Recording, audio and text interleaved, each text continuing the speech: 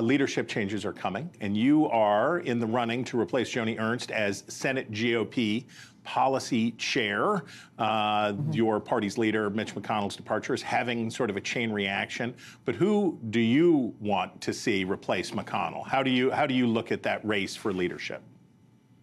Well, as we know now, the two Johns are in there, John Cornyn and John Thune, and they're both wonderful, not just members, but people very deep in policy.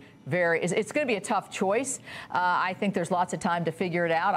I'm not putting my foot on the scale for anybody, but I certainly see different strengths with them. But I think unifying us, listening to members, and also one thing that Mitch McConnell does not get the credit for, besides being a good leader, is he is willing to take an arrow for every single one of his members.